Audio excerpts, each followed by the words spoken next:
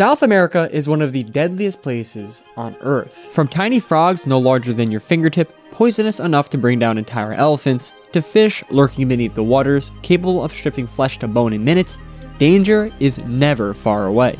Being stranded here without civilization almost guarantees a grim fate for any unlucky traveler.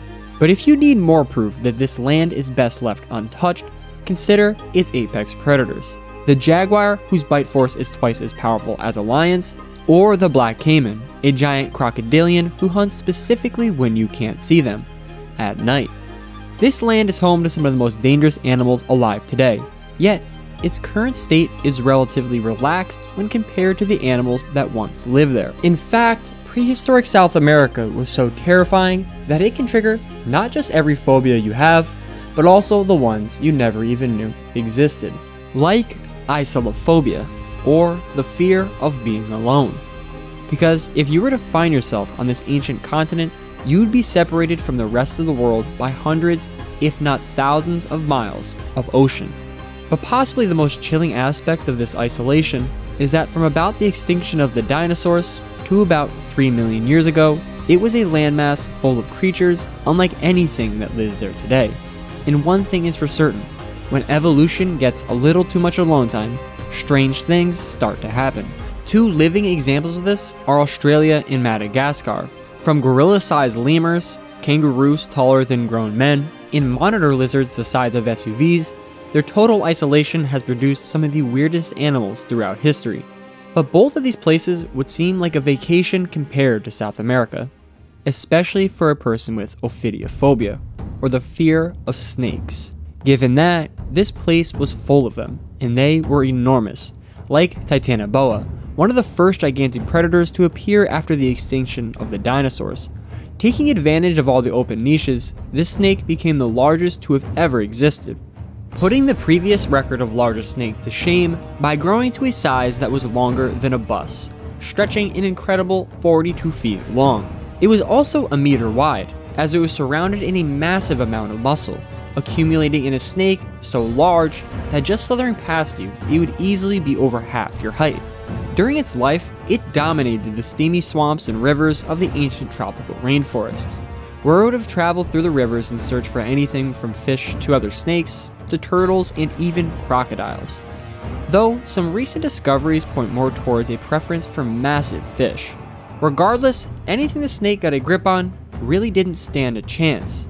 Much like the modern anaconda, the Titanoboa would have killed by using its powerful body to wrap around and constrict its prey. Doing this so tightly, blood flow would halt between an animal's brain, heart, and lungs before swallowing them whole. For those that fear snakes, it's clear South America would have been an absolute nightmare. But for anyone with a more general phobia of reptiles, being trapped with Freddy Krueger might seem like an appealing alternative. Because in prehistoric South America, giant land crocodilians were some of the most fearsome apex predators.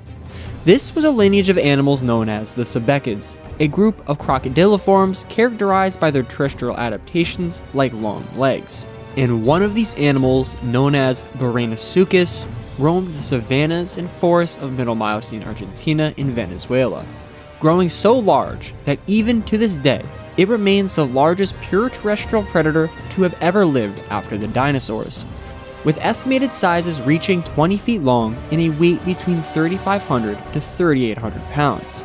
This size rivals that of an adult Allosaurus, and far exceeds the largest predator on land today, the polar bear, which tops out at only around 1,700 pounds. But it's not just their size that made them so deadly, as they possess teeth remarkably similar to those of the theropods, the ancient clade of animals that includes T-Rex, as their teeth were compressed laterally, curved facing backwards, and had serrated borders, perfect for tearing apart flesh. In addition, they had long legs positioned directly under their body, enabling them to move with quick bursts of speed. These adaptations were perfect for ambushing unsuspecting prey, like the nautoungulates, a diverse group of mammals found only in South America, that range in size from the rhino-sized toxodons to the dog-sized notocyclops. These real-life monsters would have certainly found themselves at the top of the food chain, but they wouldn't be there alone. Sitting right by their side would have been predators from a supposedly bygone era. inducing both dinophobia, the fear of dinosaurs, and ornithophobia, the fear of birds. These were the Forus raucus, the closest the dinosaurs ever got to reclaiming their position at the top of the food chain, as this was a genus of flightless predatory birds, which dominated throughout South America for almost its entire history. And while these animals didn't start off huge, their later descendants were absolutely monstrous, and would become the only birds to ever hold the title of apex predators on land, earning them their famous nickname of the terror birds. But what makes these animals possibly even more frightening than the dinosaurs is that they possess just enough similarities to their extinct relatives to provoke a deep primordial fear, while also having enough differences to make them a new horror entirely. For one, terror birds didn't have teeth, but don't think that's a good thing, because their primary weapons were giant hooked beaks and a strong neck. So instead of biting, they'd smash their head down like an axe, stabbing and pecking over and over again with their knife-like beaks, striking so hard that even their skulls had to fuse together, forming a solid mass of bone durable enough to withstand their powerful attacks. Alternatively, they'd be able to do just as much damage with their powerful legs that were equipped with enormous claws that were specifically built to slash into prey and to clench onto its victims. Klenkin, argued to be the tallest of the terror birds, grew to a whopping 9.8 feet tall and possibly weighed in around 550 pounds, making it about the same weight as a male grizzly bear. Its head was also the largest of any bird at over 2 feet long. Comparing this to the shoebill, the bird with the largest head alive today, it's clear to see just how massive Klenkin really was, with its skull more comparable to the size of a small saltwater crocodile.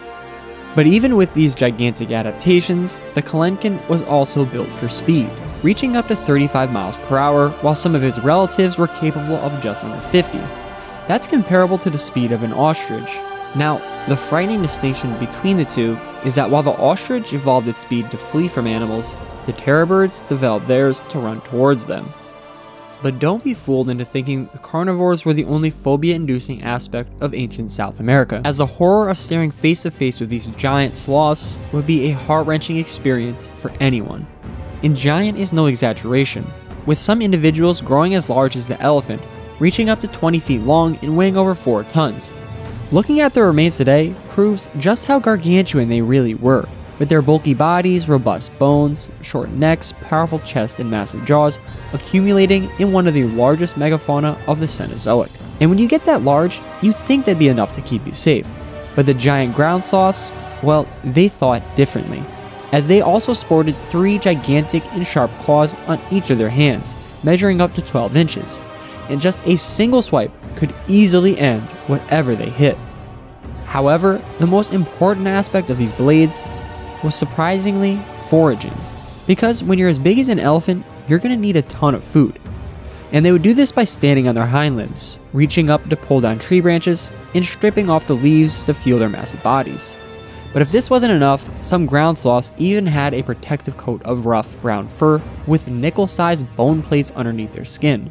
Scientists call these plates dermal ossicles, or bone skin, while others had adaptations that would make anyone with thalassophobia or the fear of deep water have an instant heart attack, because some ground sloths were semi-aquatic, spending much of their life submerged in the deep prehistoric waters. The ground sloths are one of the most fascinating groups of animals to come out of the strange evolution of isolated South America. And trust me, it doesn't end here, as there are countless other animals that resemble nothing like the ones that are alive today. Anyways, hopefully this video didn't induce too many new phobias, but thank you for watching. Let me know down below what you think, or if I messed anything up. But, as always, Jehona out.